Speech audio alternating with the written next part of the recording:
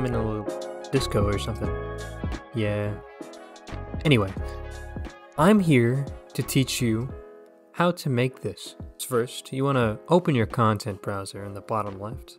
And of course, we want to organize your stuff unlike a certain someone in my class. Not naming names. You want to make a new folder.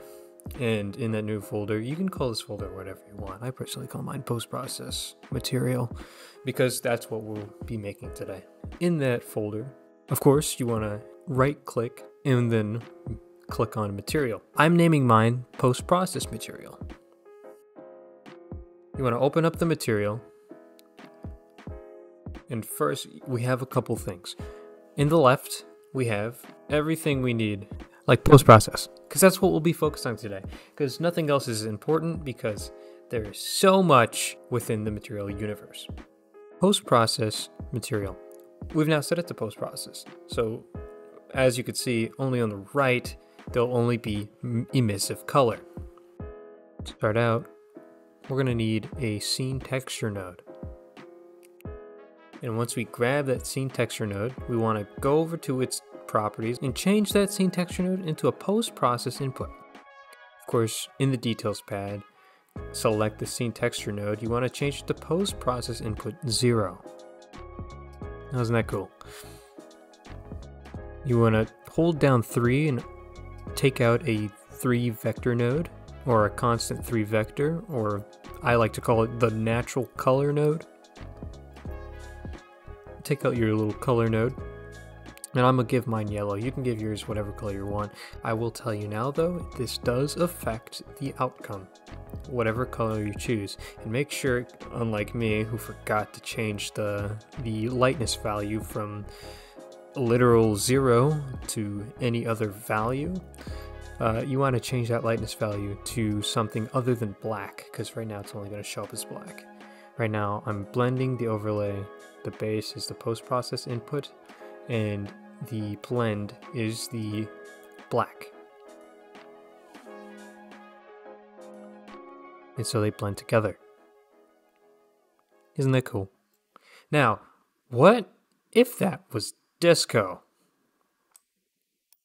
So we get a rotor and we put it into blend. Done. Or are we? You see, this isn't a Unreal Engine project if I didn't overcomplicate things. And there I go, fixing the light value, by the way. If I didn't overcomplicate things in the Unreal Engine aspect, this wouldn't be an Unreal Engine tutorial video.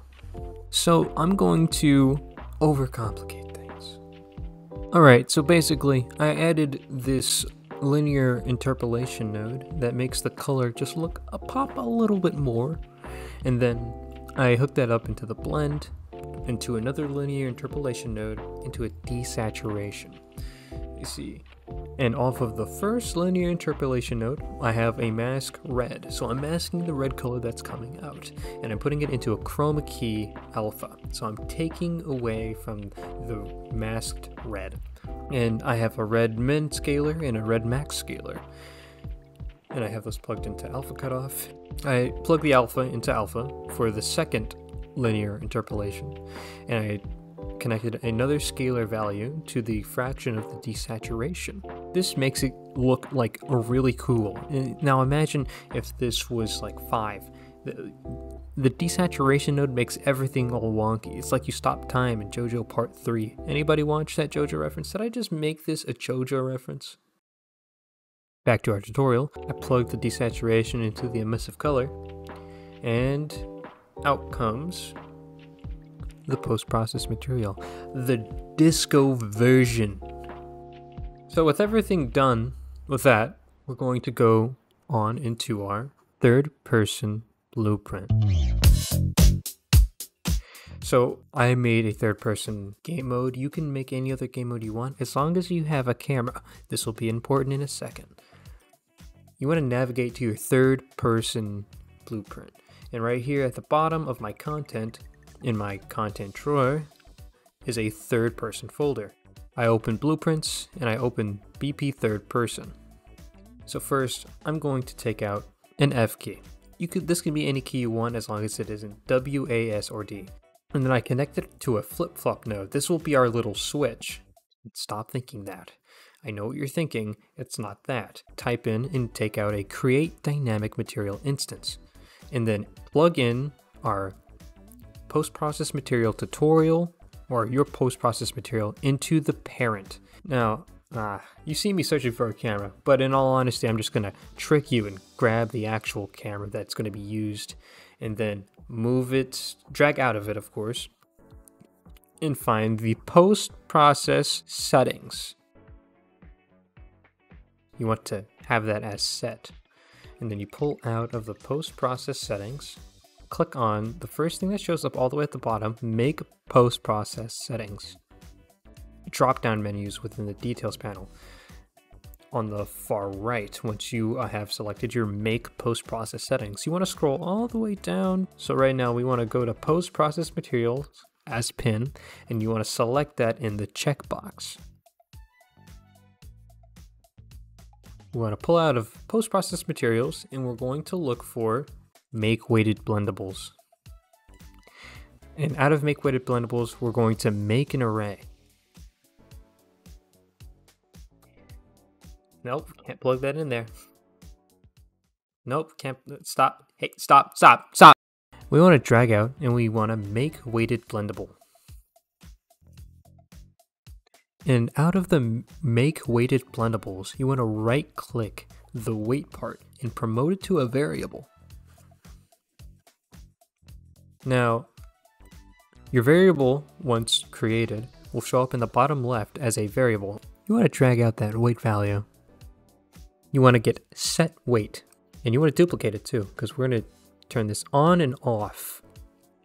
Plug it, both of them into the create dynamic instance and plug the create dynamic instance into the post-process settings.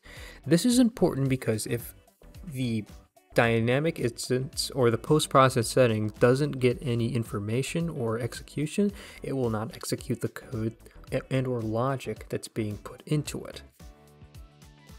I changed the value of set on the top where it's connected to A on the flip-flop node up into a 1 in that little number box. Keep the other one 0. This will change the blend weight on top to 1, making it visible, and the blend weight at the bottom to 0, making it invisible.